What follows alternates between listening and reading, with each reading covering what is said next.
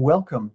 This webinar is about Context Institute's Bright Future program, which includes the Bright Future Now course and the Bright Future Network, which is composed of graduates from the course. I'm Robert Gilman. I'm the founder of Context Institute and the developer of the Bright Future program. The webinar is going to have three parts to it. The first part, after this introduction, is a presentation that I'm going to do about the framework that serves as important context for the whole Bright Future program. That's the first part. The second part, we're fortunate to have here 9 graduates of the Bright Future Now program who are going to share some of both who they are and their experiences with the program. Looks like we may have 10. That's great.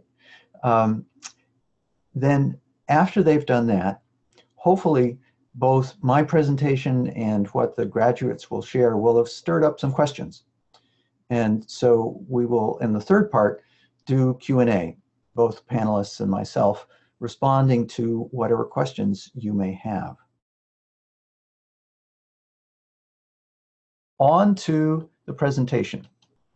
And I want to start just with a recognition that these days, everybody recognizes that humanity is in a time of major change, but there's a lot of disagreement about what that means.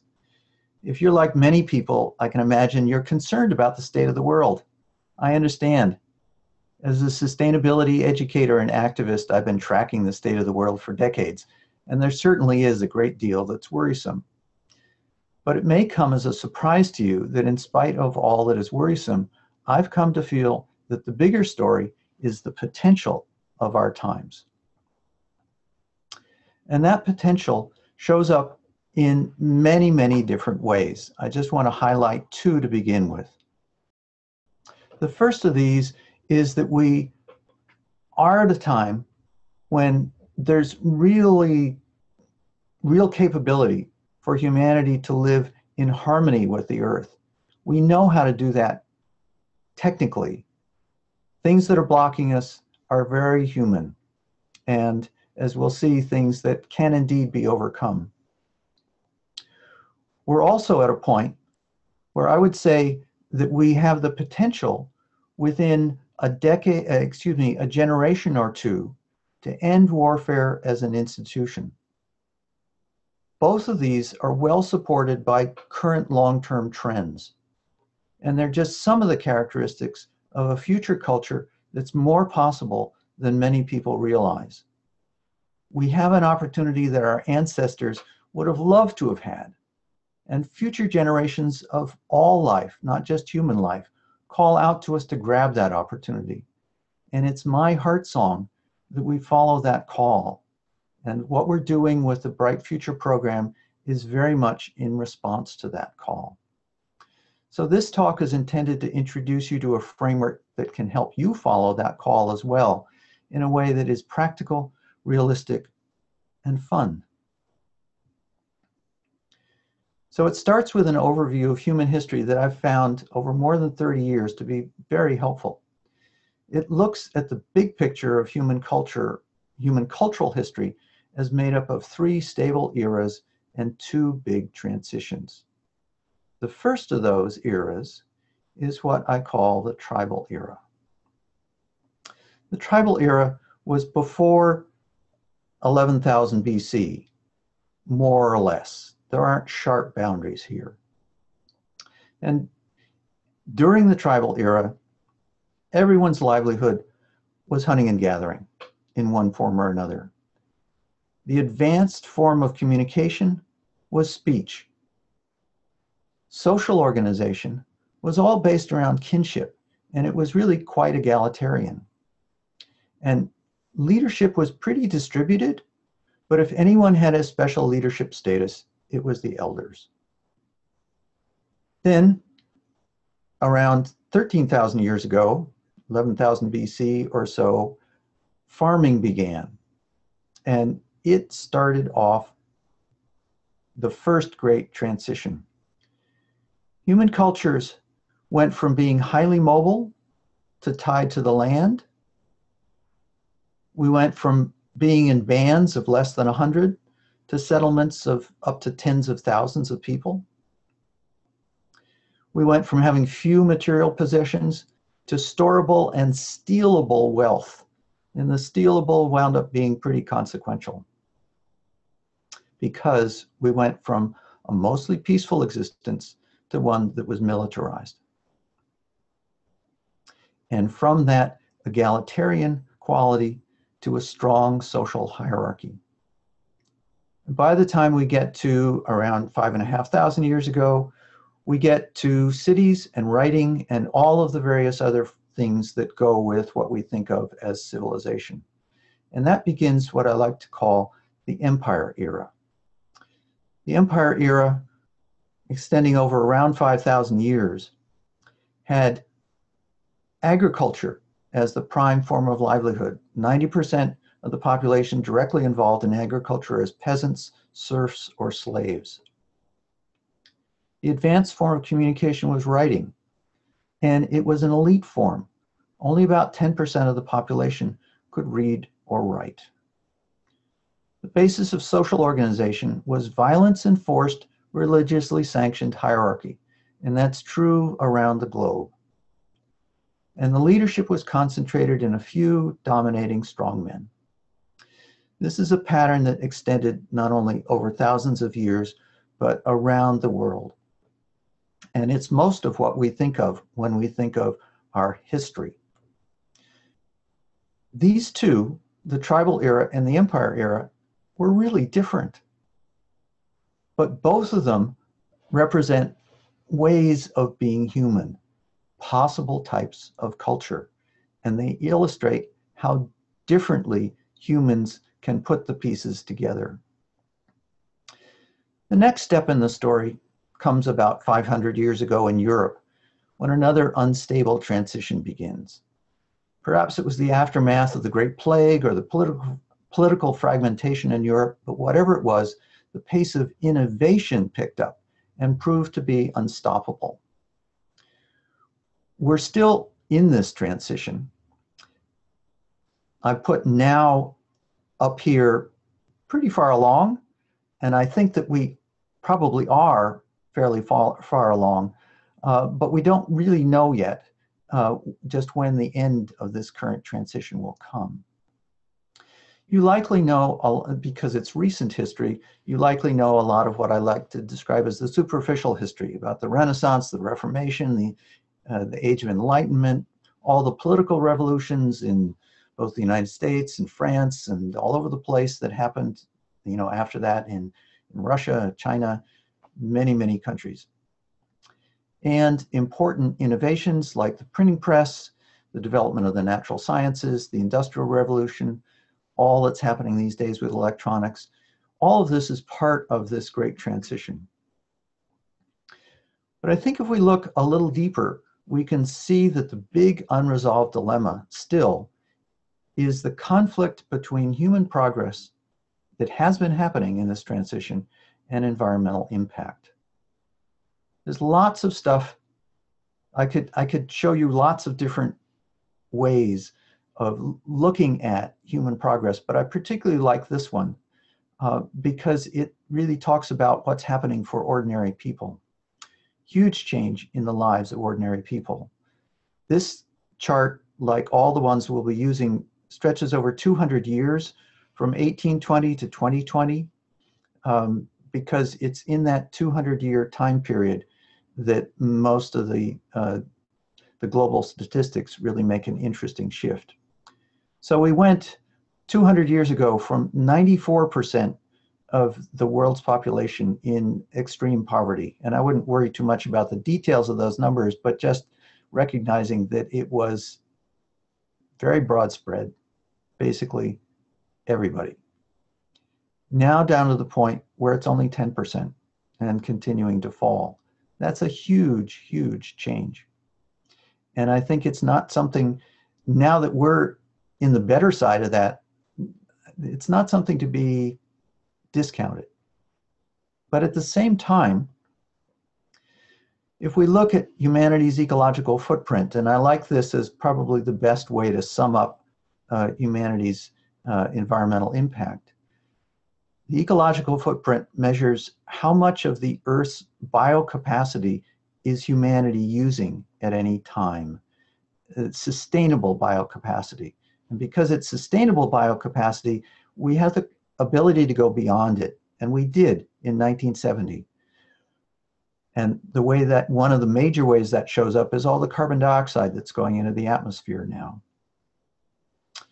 So we are well beyond the Earth's capacity. We are in that kind of overshoot. We have to deal with it in one way or another. Fortunately, as you can see, a large part of the ecological footprint comes from the carbon dioxide from burning fossil fuels. So, and we have the capacity now to move to renewable energy sources instead of being dependent on fossil fuels. So I want to make the point that this is definitely something that we can overcome. We can also be more efficient in the way we use food, fiber, and timber. So this isn't a sentence on humanity that we can't escape, but it is an issue that we need to deal with. So how are we going to deal with it? Let's go back and look at some of those qualities that we traced coming into from the tribal to the empire, and now let's look at it in terms of the transition that we're in. So in the empire era, with 90% of the population involved in agriculture, what have we moved to? Well, we've moved to very diverse livelihoods, also with much less poverty. If we go and look at when it was this elite written language, and where are we now? Well, among other things, over that same 200 years, we've gone from 12% adult literacy to 85% adult literacy. Essentially, the whole world now is literate, which is a huge change. Plus, our media now is much more multi-sense, visual, kinesthetic, as well as written.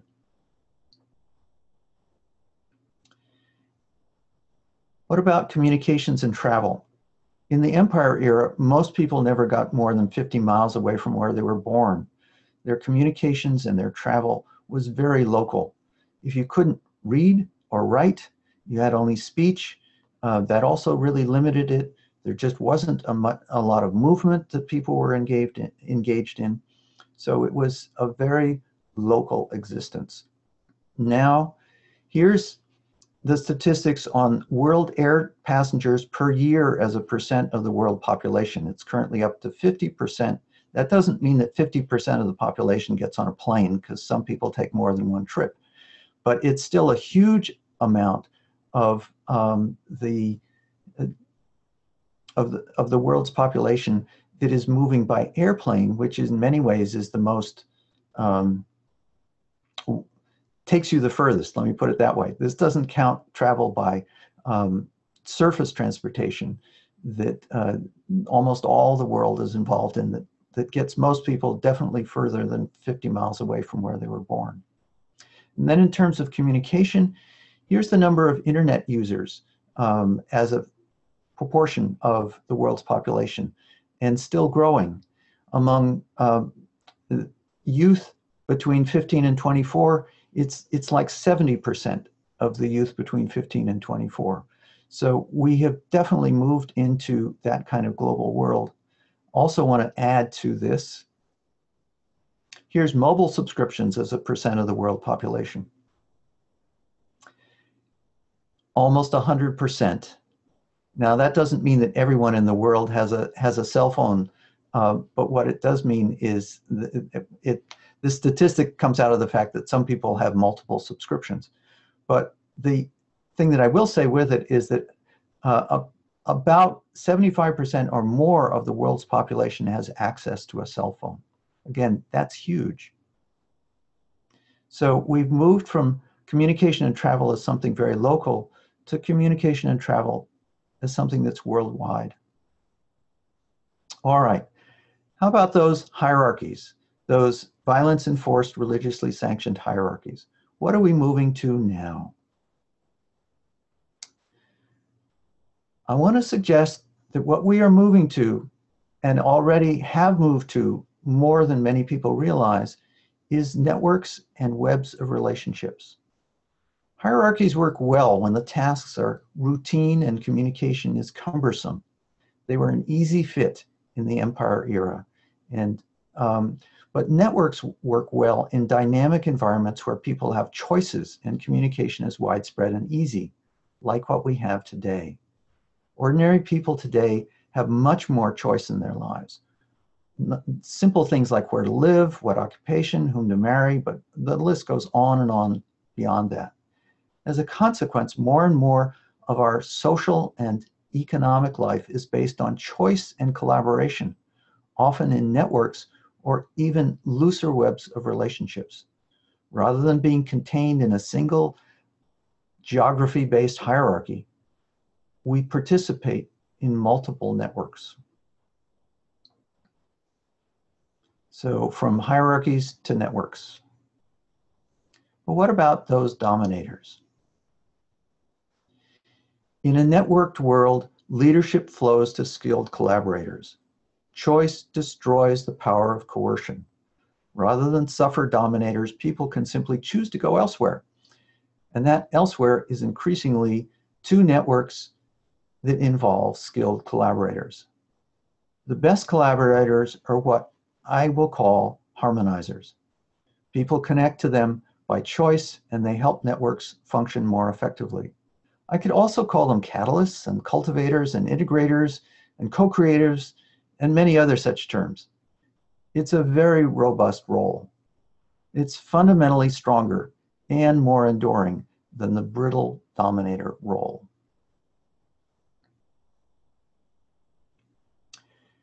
The most effective harmonizers embody what I'll call the three harmonies: the harmony within, the harmony with others, the harmony with nature. And because of especially the harmony within, they're agile, creative, resilient, and adaptive. And because of all those harmonies, they have the skills to bring about solutions to the world's problems in a way that dominators simply don't have those skills. They're able to catalyze rapid cultural evolution. And essentially anyone can become such a harmonizer. It's very much within the realm of our human capabilities. And it doesn't need to be an elite role. Unlike the dominators in the Empire era, you can have a culture where everyone has the skills of being a harmonizer. And it's now become, because we've shifted to much more of a networked world, it's now become the smart path to success. It used to just be an idealistic option.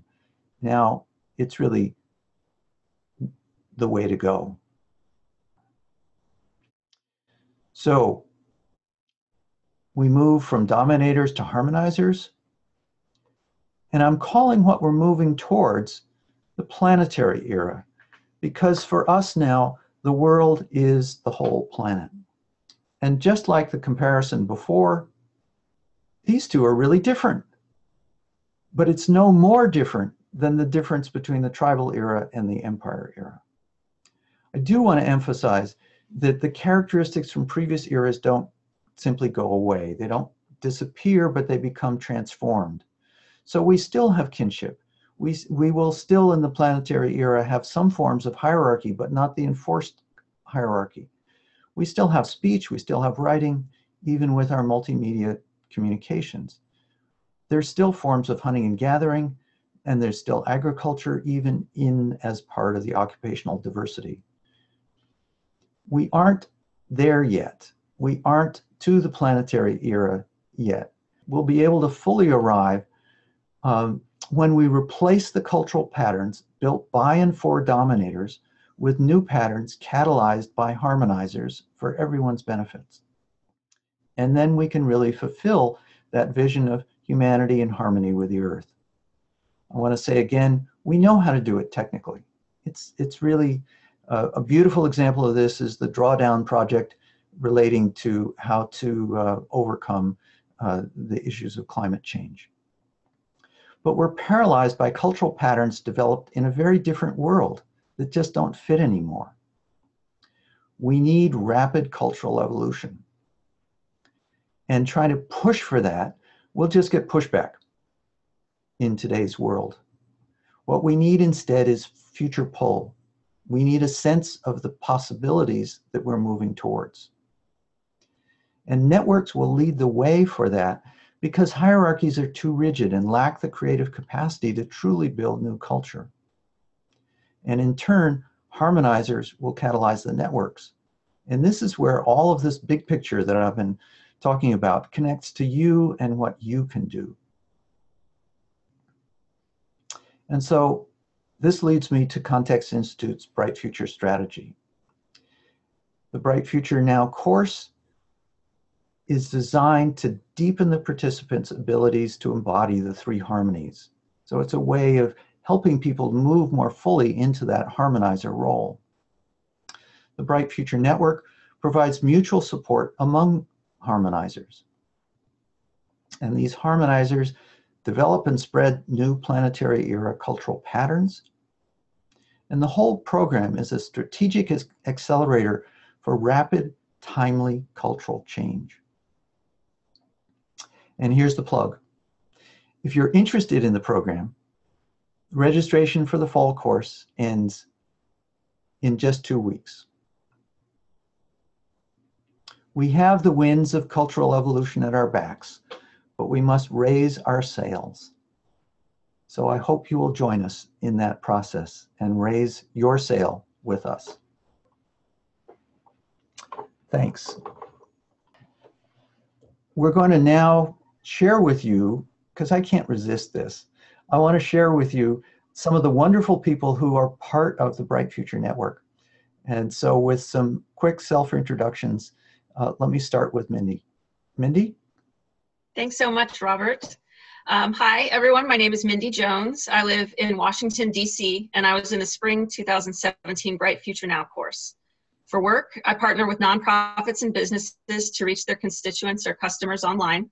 And right now, I'm particularly interested in projects that honor the entire lifespan and elevate the way we view aging and age diversity. Hello, my name is Joris Blankers. I live in Utrecht, the center of the Netherlands. I was part of the spring course in 2017, really enjoyed it. I'm a social entrepreneur and coach. I founded some companies in arts, sports and education. And I organize peer-to-peer learning for entrepreneurial educational leaders. My name is Heather Johnson. I am Executive Director of the Whidbey Institute that is in the Pacific Northwest of the United States in Washington State. We have a 100-acre learning center gathering it's a space to gather people into deep multi-day learning experiences that are really about supporting the shift from empire era to planetary era. So it's all in service of this work, and yet we're in a steep learning curve for how is it that we actually do that. So I participated in the spring session, and I'm really excited to be part of this conversation. Hi, I'm Santon, connecting from South Africa. I live with my 2-year-old son and partner. I'm a businessman who uses business as a vehicle to bring about change in our planet. I work with a distributed team, working from Romania, Argentina, and South Africa. For most of my adult life, I carried my home and my office in my backpack, traveling around the world. I'm working on a new economic system called Rebellion, which nurtures all of life and regenerates ecosystems. Hello, my name is Kai Gabbels. I live in the southwest part of Germany in a village close to Heidelberg. I was participating in the course in January this year. For a living, I work as an electrical engineer. I have a staff position in a global electrical engineering company. And I also have a role in a public project in Germany where ministries, academia, and industry work together on the digitalization of industry. Hi, this is Spring Cheng. I live in Seattle, Washington. I'm the co-founder of Resonance Path Institute. And our institute is very much along the line of what Robert is talking about the change of cultural patterns. And the thing we're particularly interested in is if the old way of making change, like Robert said, the push and pull, is like playing boxing, then the kind of change we're interested in is how do we do Tai Chi Tai Chi. So our work is finding the harmonizing middle way between the Eastern culture and the Western culture, the more individualistic and the collective culture, how to find the path middle way in between. Hi, everyone. My name is Daniel Greenberg. I wear a number of hats. I've started a consultancy called CAPE, which develops custom academic programs in eco-villages. Also Earth Deeds, which offers a more meaningful alternative to carbon offsetting. And I'm also the president of the Global Eco-Village Network. And I'm also getting into voiceover work, which is why you see this microphone here. Hi, I'm Olivia Aldefonso. I live in New York City, and I was a part of the Winter 2017 course. I'm a racial justice activist for a living, and my work focuses on Long Island, New York, where I'm from. And in particular, I focus on racial segregation and inequities in housing and education. Hi, my name is Arun Waklu, and I'm from Pune, India. I was part of the summer 2017 program of the BFN.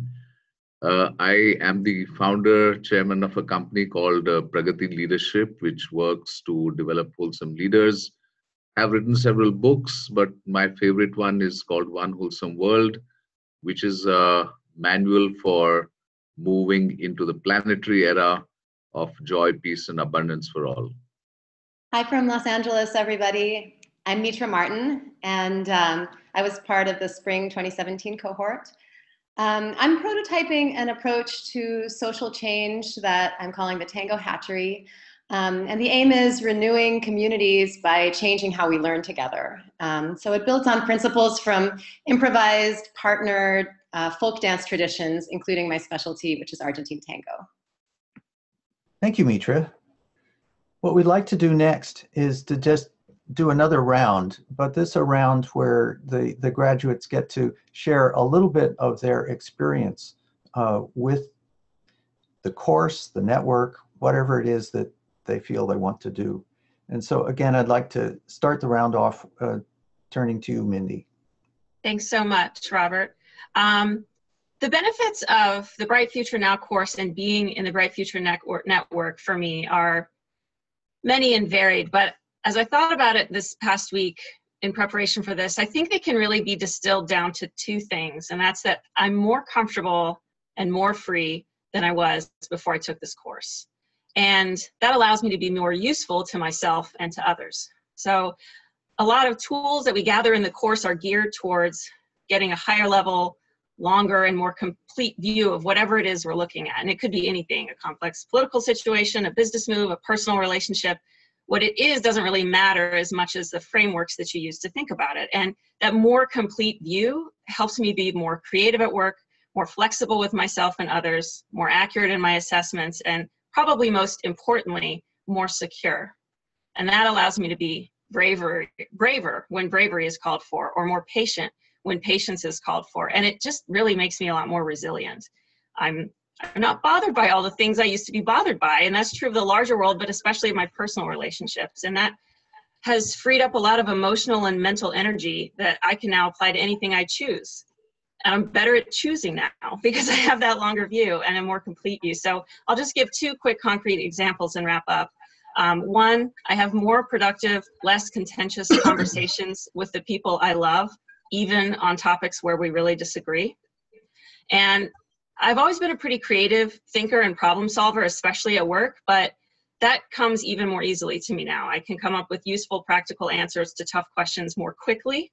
And I've also come up with some good ideas that I just never would have thought of before, no matter how quickly or slowly I worked. So I feel really good about those specific things, and also about their underlying foundation of feeling more comfortable and more free. Thanks very much for listening. Thanks, Mindy. Let me continue what I understand for, but I was also, like many people, I guess, quite delusioned with how the world is. There are many positive worldviews, there are very much negative worldviews, and I simply don't know what's right and what's wrong.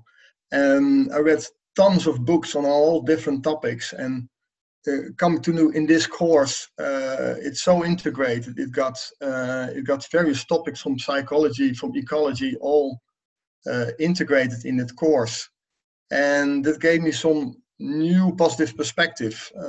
I have children, and I really want to give my two little daughters some perspective. As a father, you have some sort of right to bring them on in a new world. And the Context Institute really gave me a new perspective and a way of dealing with all those very complicated stuff and make it actually a lot of fun, and also do it with an international group, not only from my own small perspective in Europe, but to really see and talk it through with people from Senegal, from China, from all over the world. And that really comforts me, but also gives me the stability and zest to really bring the bright future forward.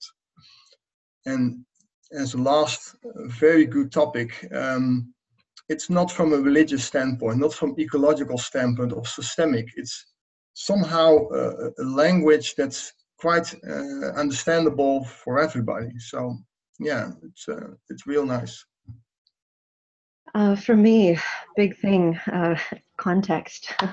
There's something about, in all of the noise, all of the sense of the aspirations that we have, the hopes that we have, we also come to this work with a lot of preferences, and preferences that are frequently at the expense of or pushing away ways of being that are also still important for us to hold.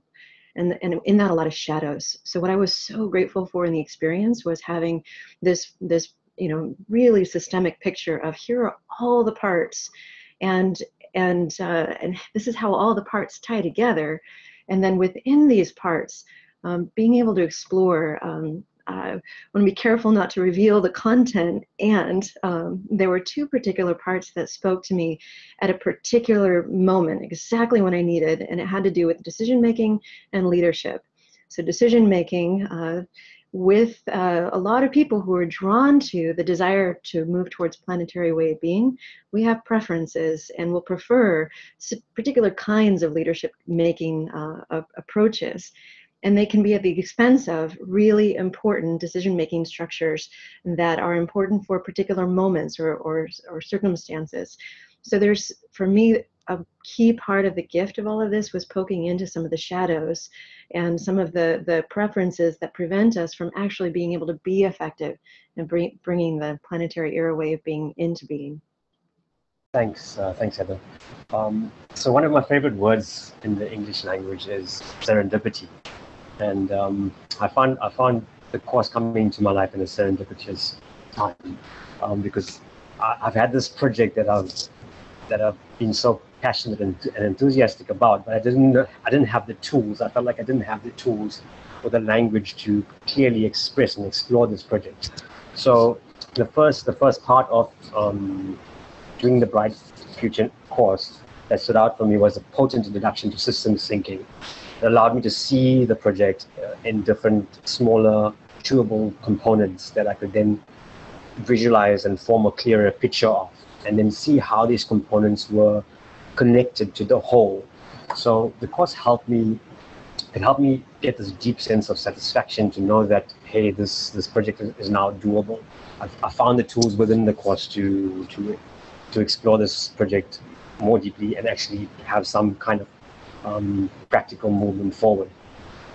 The other part of doing the course that I found deeply satisfying is connecting with this network of people, amazing people around the world, people who are deeply concerned about the situation of our planet and at the same time enthusiastic and having fun with creating solutions to the challenges we face. Okay, so for me, the course was very helpful also in my day job. So in the both parts of my job that I explained, I have to bring forward things without a lot of authority. And the main thing I learned in the course is to really have a good and systematic way to build common ground with the people I work with. And maybe I can spoil a little bit, so you will learn about describing aspects as territories that you explore, and you are using maps like you do in a hiking tour. And if you have disagreement in a group, usually somebody is just using a different map for that same territory because he has other interests, other driving factors, and so on. So, and the tools that I learned in the course were really extremely helpful to bring people together and also to approach bigger projects and bigger networks. Another thing I would like to mention is that you learn really a lot of small, very helpful things. Maybe one thing I can mention here, Robert taught us something called the inner glow, which really is for me one of the major tools to deal with stage fright or to prepare a meeting in a very good way. And these are just very simple tools that make you more effective, and that also left me much more content with my professional and private life. This is Spring. What I'd like to share about my experience with this course is the vision that I got connected to. It connected me to a wider world outside, and also a deeper version of self inside of me. Having this broad perspective of history, human evolution, and the different ways our cultural pattern works provided me tools and agency that allows me to walk in the world very differently than before.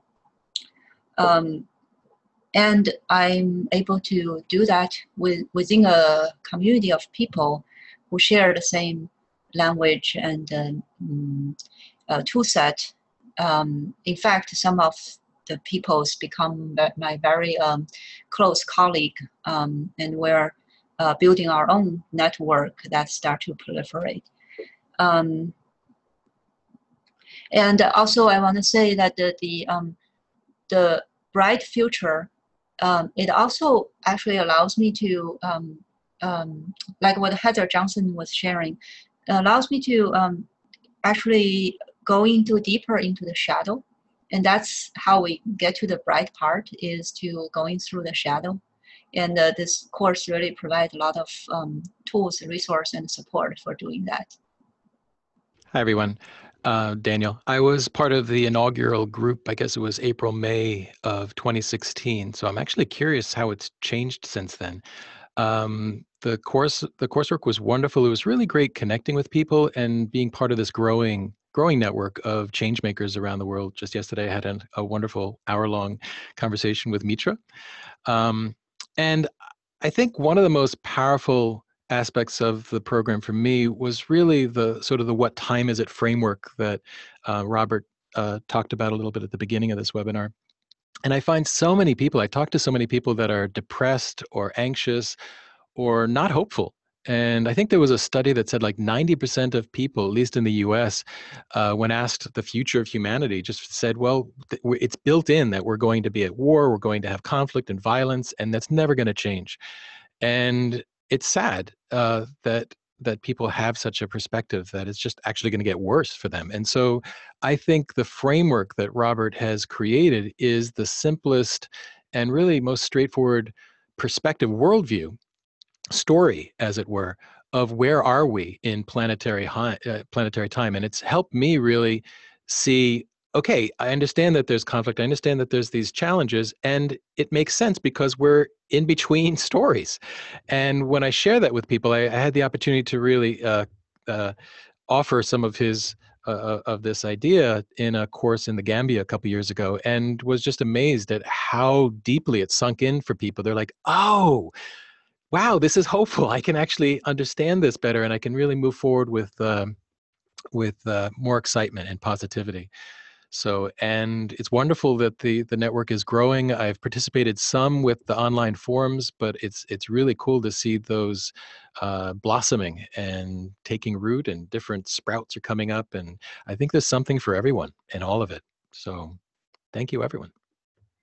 Yeah, so I've definitely had very similar experiences that Daniel just described in terms of talking to people and actually giving them hope rather than thinking that we're moving further into an era of doom and gloom. So I could echo that point for sure. And to add to that, for me in the social justice, nonprofit world, I've seen that many nonprofits tend to have a really hard time forming partnerships because their work tends to be very specific on a specific cause in a specific geographic area.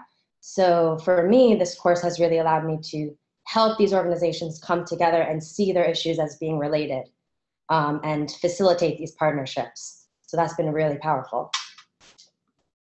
Hey everyone. So what stands out for me is really the mood of the course and the network. It feels optimistic and grounded and intelligent and just really drama-free.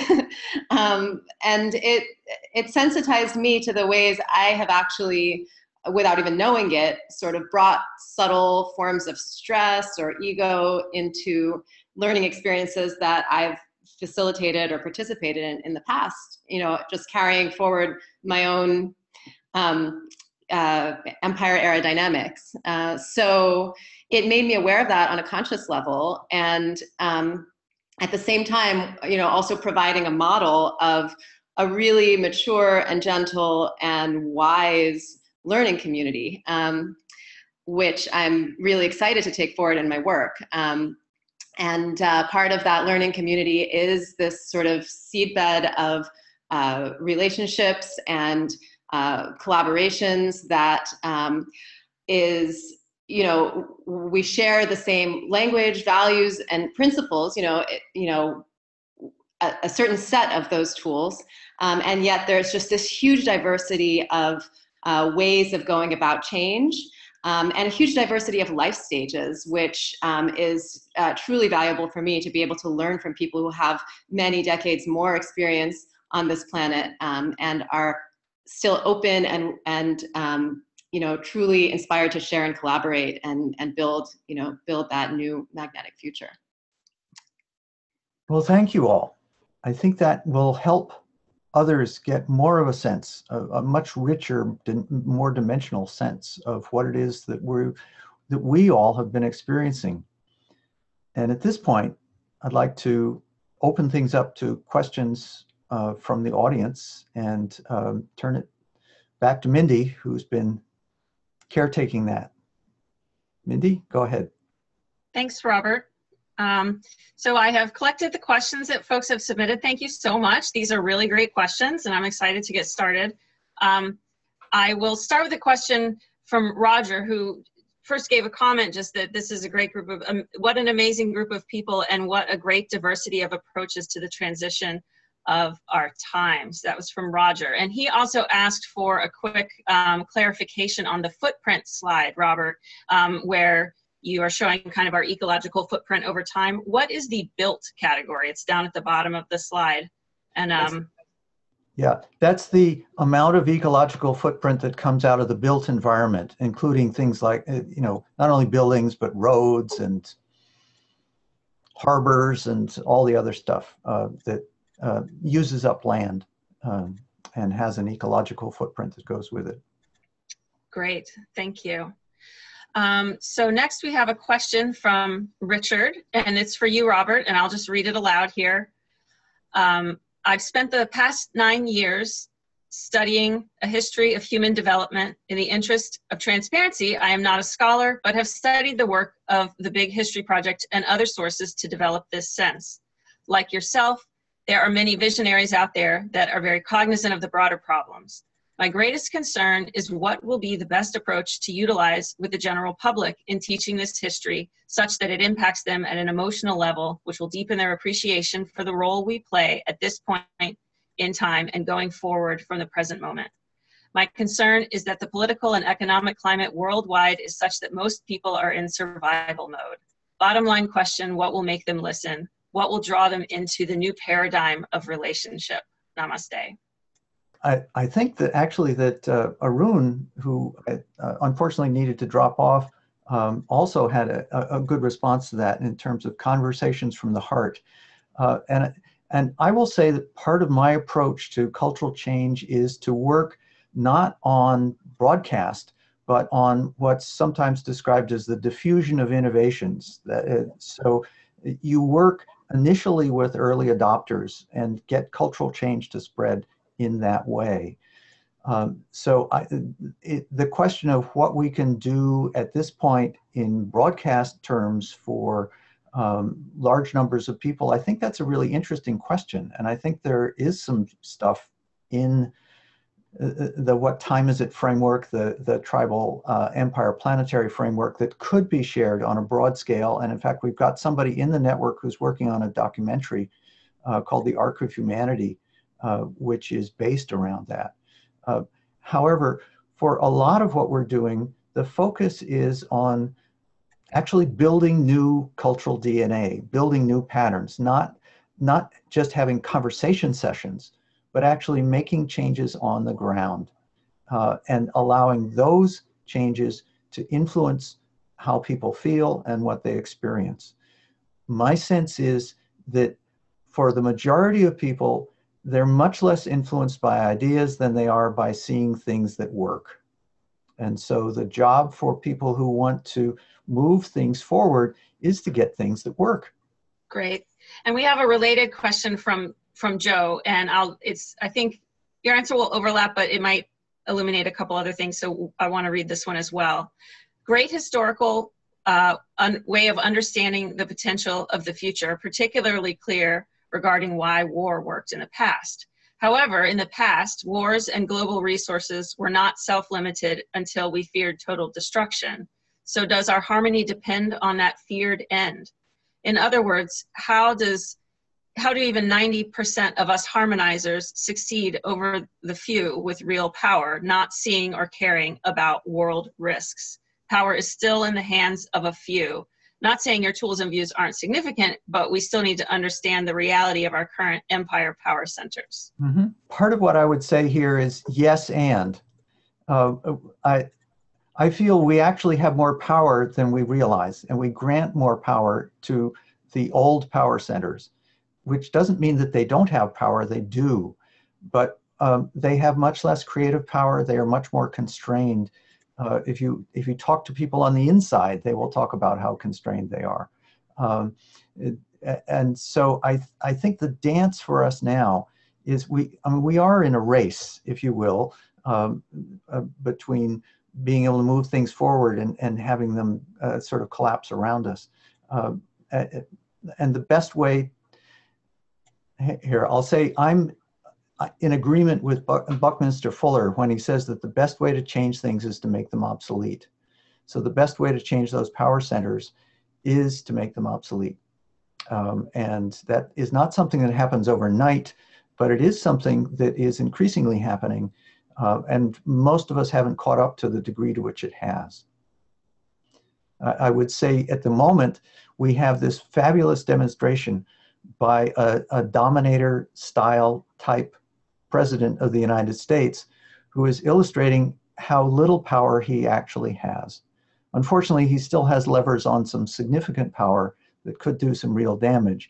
But I hope everyone is gathering the degree to which, compared to an ancient emperor in one of those agrarian empires, he's out there, trying to get this to happen, trying to get that to happen.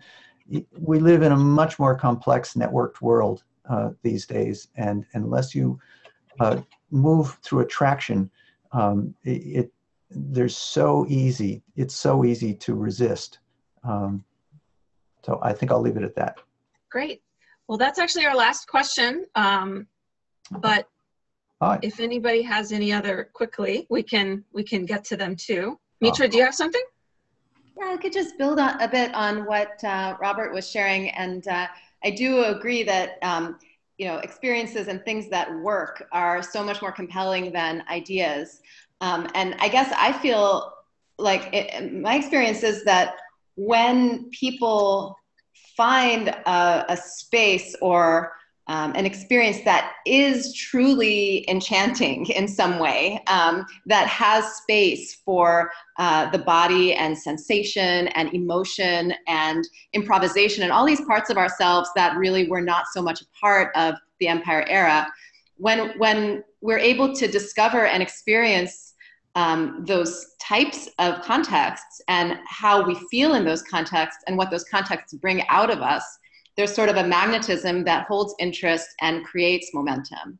And so I see part of our work as discovering how to build those contexts and invite people to inhabit them and get over the fears or vulnerabilities that they may have in encountering something a little bit unfamiliar. So most of us have heard the phrase, there's nothing so powerful as an idea whose time has come. And I would say that's even more true for a story whose time has come. And I think that's what Robert has really outlined here about how our opportunities and restrictions are essentially tied to the stories we tell ourselves. And sometimes new stories are defined through their opposite.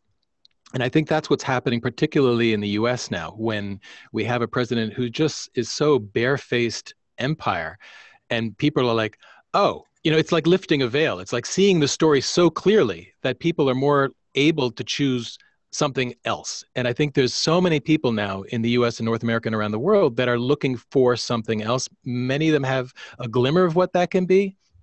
Many of them are moving in that direction. And I think Bright Future Now is saying, hey, come join us. We're here. We're in the planetary era. We're trying to live this new story. We're playing it out. We're trying to live into it. And it's exciting. And it's actually much more fun than anything else we've been doing on this planet so far. Yeah, I'd love to follow up with that on one of the most precious conversations I've had with Robert is about how we're trying to bring the planetary era into being through empire tactics, and it just doesn't work, and it won't work, and that so many, I mean, having been involved in sustainability work and positive change work and cultural change work for 15, 20 years, I see a lot of the tactics of what we're trying to do still grounded in, if they would be different, we would be okay. And so assuming that the positive change work is about changing them. And what I experienced through this is that it's a shift of a way of being, it's a shift of a way of engaging, and that planetary era, is emerging. And how are we actually in the way by trying to get people to be different? And how is it that all of this is a process of learning and becoming and maturing and growing? Thank you all. Many thanks to all of you who have been panelists. Many thanks to all of you who have been watching this. And to those who have submitted questions. This has been being recorded, and we will get the recording up and available and get the word out as to where it is. And if for any of you who are interested in taking Bright Future Now and being part of the Bright Future Now course, I would encourage you to look at context.org, and you will find the links that you need there to find out more about the course. And if you're interested, register for the course. Just remind you that registration closes in 2 weeks. So thank you all. And I think at this point, we will say it's a wrap. Thanks.